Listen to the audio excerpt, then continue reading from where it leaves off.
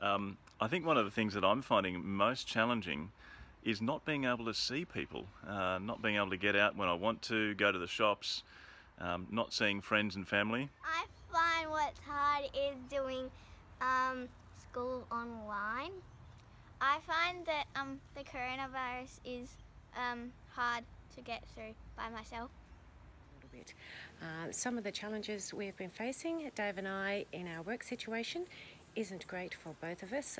My gym has actually been closed, so I don't have any paid work at this stage, but that's okay. And Dave is dealing with a few challenges as well in his work situation.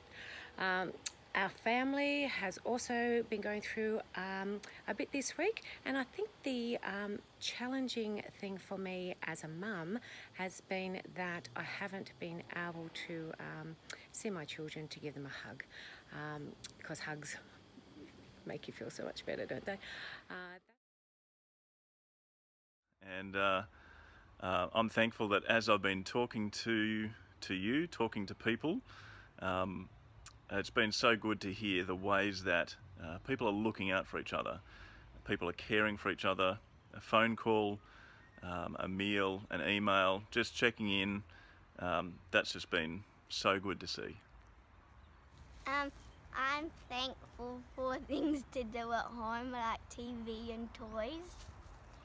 I'm thankful for my family and friends. What am I thankful for? Thankful for these guys, and they're my housemates at the moment.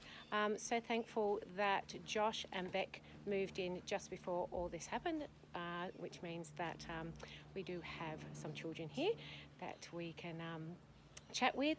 It's also prompted in these times some great Bible talks, Bible chats and prayers amongst the four of us, which is fantastic. Thankful for a great ministry staff that through this we have come together more than ever and got to know one another, pray for one another. It's just been the best time. So we've had a lot of laughs through all of this, so very thankful for that. Also thankful that in these times it's been a reminder and it's made me slow down and realise that I'm not in control of anything and that God is, and that really He's calling us to get out there, and this is the time. So I'm really excited to share with one another through this experience, talk to people who don't know Jesus, and share the hope that I have in Jesus. So lots to be thankful for. See you soon. Bye.